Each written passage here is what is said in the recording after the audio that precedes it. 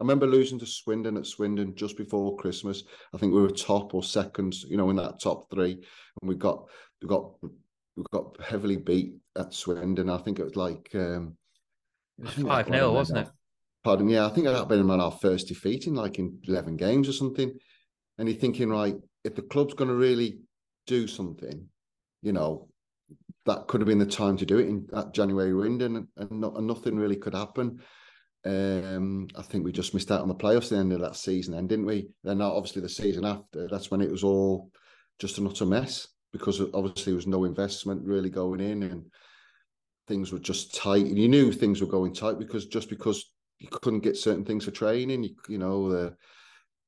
no money to keep the training ground maintained. The groundsman at the time, I can't think of his name. God, he's been there for years. He did great, and obviously Andy, who did the main ground, who's sadly not with us. But as soon as you see things like that happening on that side, you're going to be in trouble. And they're cutting the playing budget, which is.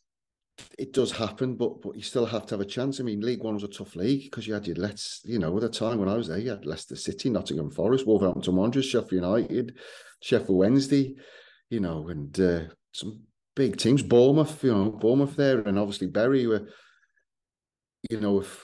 flying at the time as well. You're trying to compete with all them. So when you mention League One, I think Carlisle have had it at the same time, start of the season, mentioned League One. People expect this type of money, but because the top boys get it, and we played Derby the weekend, and you've seen what they turn up with, and it does make a difference, because people are going to go for where the best package is, and that's, I get that, but like at Tranmere, didn't seem to have a fair chance of it all, because it was just cut. There's only so much cloth you can keep cutting, and that was happening there, because we lost Lowy to Blackburn. Obviously, Kevin left. Johnny Mack comes in, who was superb and enthusiastic, worked his socks off, really good coach, and not replacing medical staff and stuff like that. And so it was always going to be a tough season then. We just knew it was going to be tough.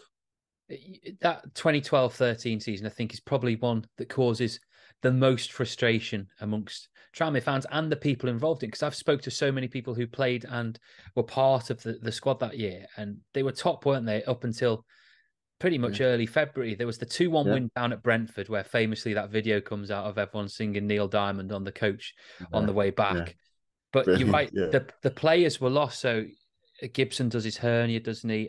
Cassidy gets recalled by Wolves because Dean Saunders goes there as manager and wants to help Doncaster get promoted, so won't allow him to come back. Akpro does his metatarsal and's never really the same. Belbaghi isn't the same after being kicked off the pitch at Bournemouth in that 3-1 defeat.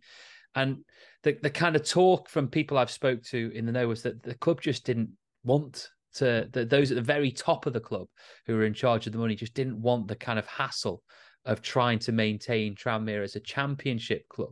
And as a coaching team, and you'd have been close to Ronnie, it must have been so frustrating knowing that it probably just needed one or two players to keep you in that top six, and you'd have been fine. Yeah, we'd have been fine. But especially we like every staff are just like, we want to do the best we possibly can. We want to get promoted. That promotion is brilliant. Get even into the playoffs. But you just knew every time you asked for something, it was like a no. It's not like, oh, well, can we go this route? No, it was just like a straight no, not even another route. You could have like 3 or 4 different players, but obviously different packages. It's just like no. Well, where do we go then? We're losing players left, right, and centre. We're losing staff, and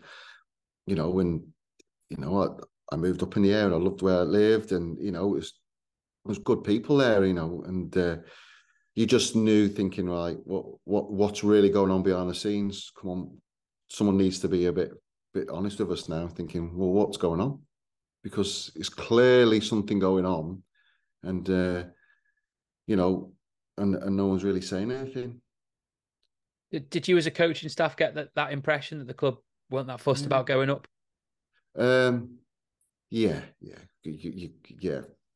definitely, because if they wanted to go up, they would have gone, right, what do we need?